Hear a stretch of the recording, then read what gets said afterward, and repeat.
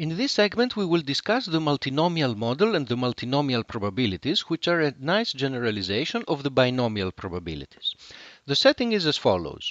We are dealing with balls, and the balls come into different colors. There are possible different colors. We pick a ball at random, and when we do that, there is a certain probability pi that the ball that we picked has the ith color. Now we repeat this process n times independently. Each time we get a ball that has a random color. And we're interested in the following kind of question. Somebody fixes for us certain numbers, n1, n2 up to nr, that add up to n, and asks us what is the probability that when you carry out the experiment you get exactly n1 balls of the first color, exactly n2 balls of the second color, and so on. So the numbers n1, n2, and up to nr are fixed given numbers. For a particular choice of those numbers, we want to calculate this probability. Now, of course, this is a more general model. It doesn't necessarily deal with balls of different colors. For example, we might have an experiment that gives us random numbers, where the numbers range from 1 up to r, and at each time we get a random number with probability pi, we get a number which is equal to I. So we could use this to model die rolls, for example. And there is actually a special case of this problem which should be familiar. Suppose that we have only two colors, and instead of thinking of colors, let us think of the two possibilities as being heads or tails. And we can make the following analogy. Somebody gives us numbers n1 and n2 that add up to n, and we're interested in the probability that we get n1 of the first color and n2 of the second color. Well, we could think of this as a setting in which we're asking for the probability that we obtain k heads and n minus k tails. So the question of what is the probability that we obtain k heads and n minus k tails is of the same kind as what is the probability that we get n1 of the first color and n2 of the second color. Now, if heads have a probability p of occurring and tails has a probability of 1 minus p of occurring, then we would have the following analogy. The probability of obtaining the first color, which correspond to heads, that would be equal to p. The probability of obtaining the second color, which correspond to tails, this would be 1 minus p. Now, the probability of obtaining k heads in those n independent trials, we know what it is. By the binomial probabilities, it is n choose k times p to the k times 1 minus p to the power n minus k. Now we can translate this answer to the multinomial case where we're dealing with colors, and we do these substitutions. So n choose k is n factorial divided by k factorial. In this case, k is the same as n1, so we get an n1 factorial. And then we are going to have here n minus k factorial. But n minus k corresponds to n2, so here we get an n2 factorial. And then p corresponds to p1, and p2 corresponds to 1 minus p. So we get here p1 times p2, and the power n minus k, again by analogy, is n2. So this is the form of the multinomial probabilities for the special case where we're dealing with two colors. Let us now look at the general case. Let us start with an example. To be concrete, suppose that the number of colors is equal to 3. And that we're going to pick n equal to 7 balls.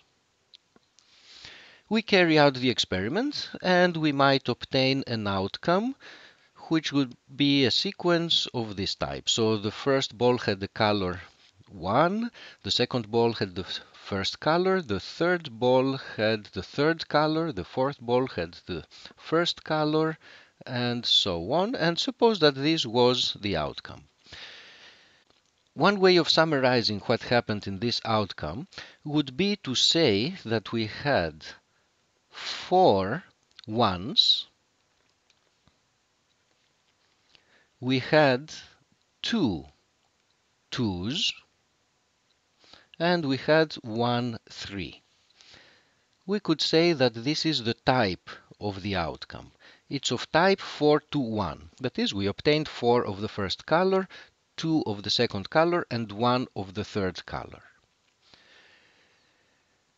This is one possible outcome. What is the probability of obtaining this particular outcome? The probability of obtaining this particular outcome is, using independence, the probability that we obtain color 1 in the first trial, color 1 in the second trial, color 3 in the third trial, color 1 in the fourth trial, color 2 in the next trial, color 2 in the next trial, color 1 in the last trial.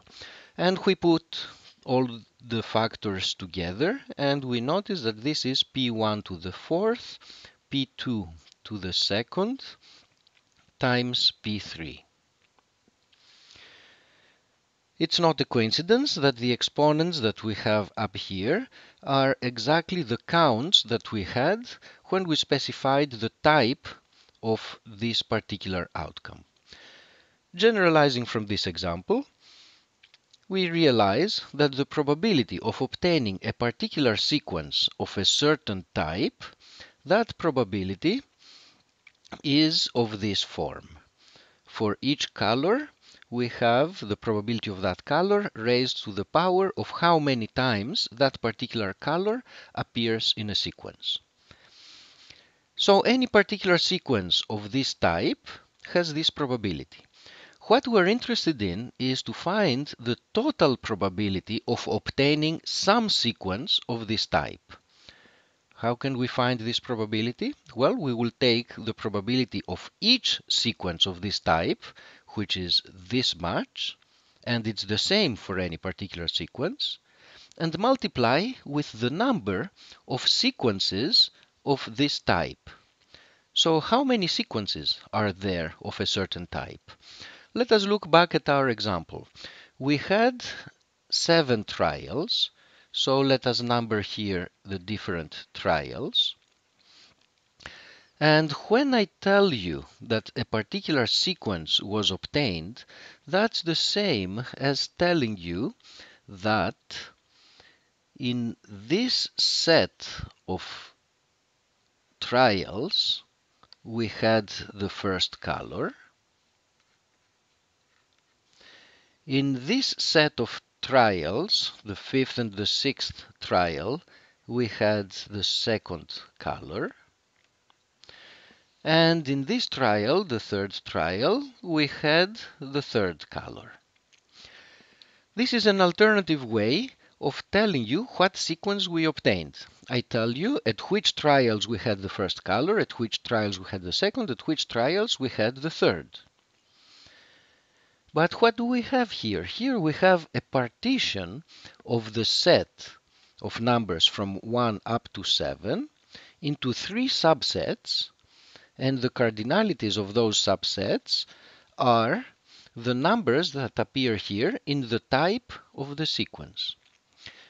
The conclusion is that a sequence of a certain type is equivalent or can be alternatively specified by giving you a partition of the set of tosses, which is the set from 1 up to n, how many trials we've had, a partition into subsets of certain sizes. So this allows us now to count the number of sequences of a certain type. It's exactly the same as the number of partitions, and we know what this is, and putting everything together, the probability of obtaining a sequence of a certain type is equal to the count of how many sequences do we have of a certain type, which is the same as the number of partitions of a certain type, times the probability of any particular sequence of that type that we're interested in. So this is a formula that generalizes the one that we saw before for the case where we have only two colors and which corresponded to the coin tossing setting. And it is a useful model because you can think of many situations in which you have repeated trials, and at each trial you obtain one out of a finite set of possible results. There are different possible results. You repeat those trials independently, and you may be interested in the question of how many results of the first kind, of the second kind, and so on there will be.